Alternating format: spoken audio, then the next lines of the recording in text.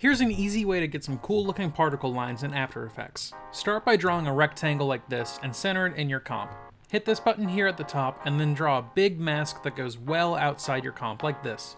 Set its mode to subtract and hit F on your keyboard to bring up the max feather and set it to 600. Right click and pre-compose the line. Name it something you'll remember, like line for instance. Make it invisible. Right click and make a new solid. Go to Effects, Simulation, CC Particle World.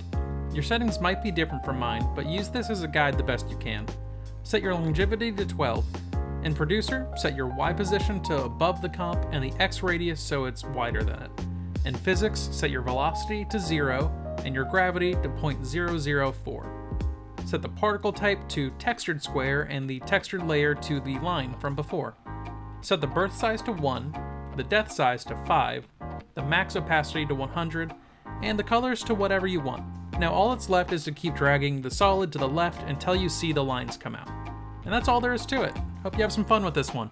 If you're looking to save time and produce awesome work right here in After Effects and Premiere Pro, check out our links below to get access to our Motion Duck extension, which contains thousands of editable templates that are easy to update and ready to go for any commercial, client, and personal project.